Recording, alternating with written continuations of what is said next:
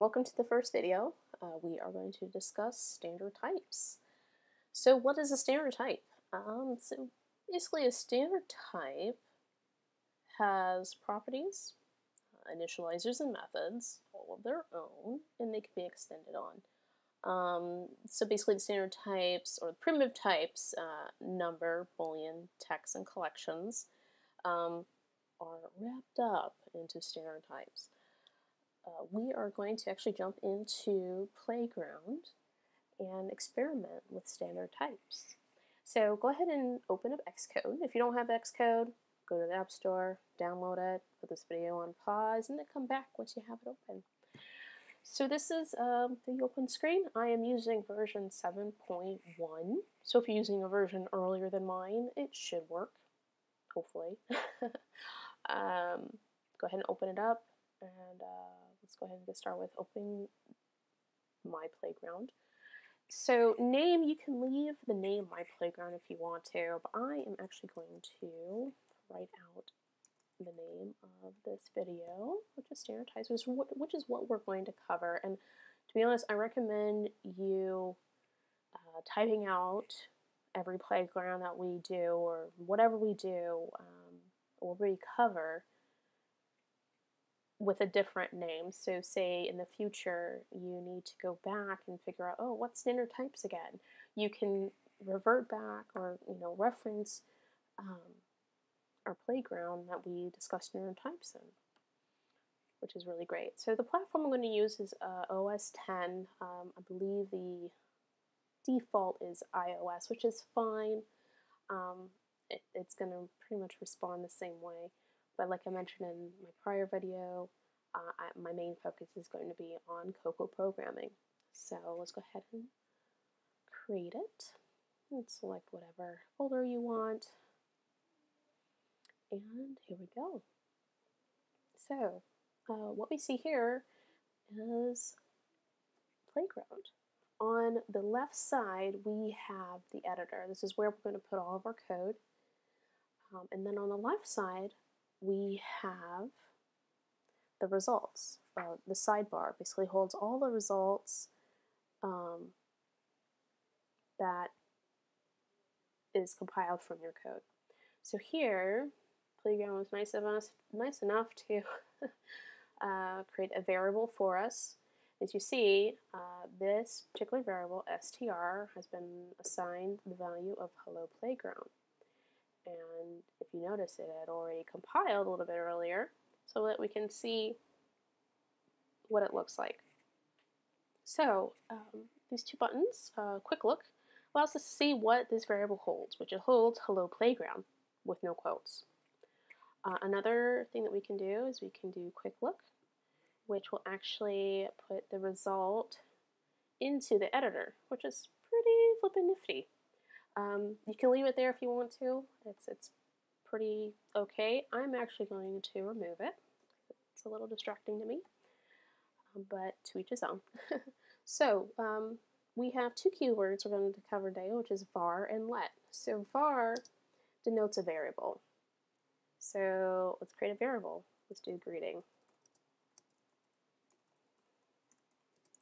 So good and talk. So I gave the variable the name greeting. It is a var. And another thing about var is that you can change it. So say if I wanted to make greeting hello, I can do that. No problem. So if I use this variable right now, it will have the value of hello because it's overwritten the original value I gave it good and talk, right? So let denotes a constant. So I'm going to create a constant. So here's my name. So I've given the name, I gave him the value Shawnee, which is my name, to the variable name, or the constant name. Now with constants, the value does not change. So once you set it, it's permanent. Okay, so if I try to say set name to Bob, right? Wonderful error message is going to appear. we click on this error message and it says cannot assign to value. Name is a let constant. So this all error message trying to do is tell you the bare minimum of what's going on. And basically what it's saying is you have tried to assign a value to a constant that's already been assigned a value, so therefore you cannot assign another value to it. It's basically immutable.